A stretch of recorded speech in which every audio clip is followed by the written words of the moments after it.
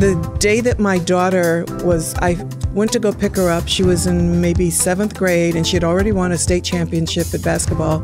And I went to pick her up, and it was raining, and she was sitting on the steps, soaking wet. And I wasn't late. I was on time. I couldn't understand why she was sitting there. And I said, "What happened? Did they call off practice?" She said, "No, it started to rain, and the boys got the gym, and the girls were sent home."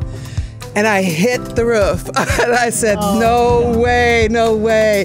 Boys got the gym and the girls were sent home. And ever since that day, I've been advocating for access to women in sports.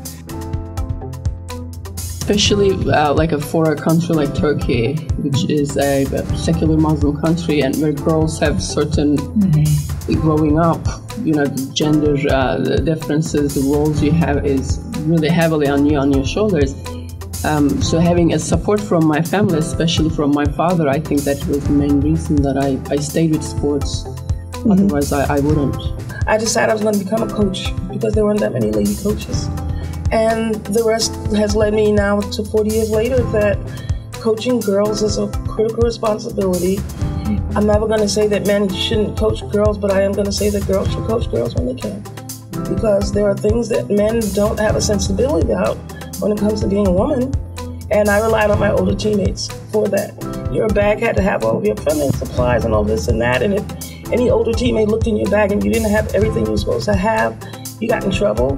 But what that really meant was that there are some women looking out for me.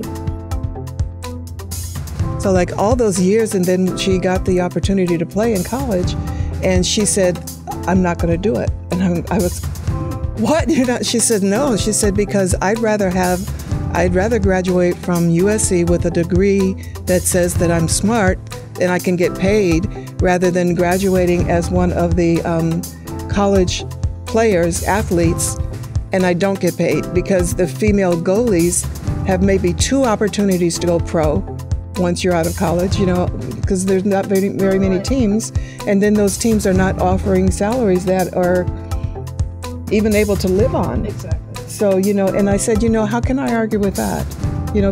But she gave up the opportunity to play simply because there was no money to be made as a professional. Right. And, the fact that people have opportunities, there's such a huge gap in the difference of the salaries of men soccer around the world, not just the U.S., and women's soccer. In New York City, one of the issues that I work on is school segregation. And so when I think about Title IX and equitable funding for sports or programs, I don't see that, we can't separate that from the fact that our schools are still racially segregated. And what does that mean for Black girls? What does that mean for girls of color who are now disadvantaged across gender and race lines? And there's actually a lawsuit right now in New York City challenging the unequal distribution of sports teams among public schools.